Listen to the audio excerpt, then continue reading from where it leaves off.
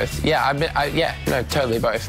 I mean, I love music and all that, but I've been acting for a while, and you know, I've got, you know, managers and blah blah blah over in LA. That's kind of why I first moved there. So when I go back, even if I'm not touring, I'll be keeping pretty busy. Super weird. They kind of just called me, which was weird. Yeah, they got sent.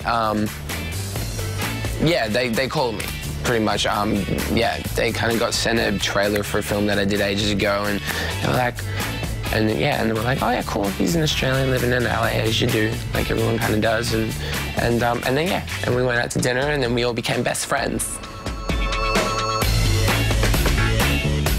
Living on a Prayer, Bon Jovi.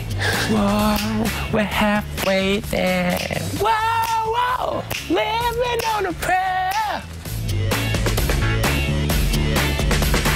A fan has sent me a letter from, I think it was, where was it? It was like Germany, maybe?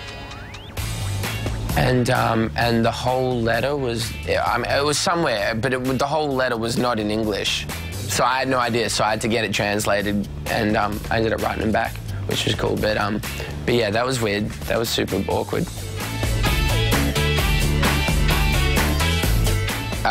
Matthew Workmeister, who played Zeke.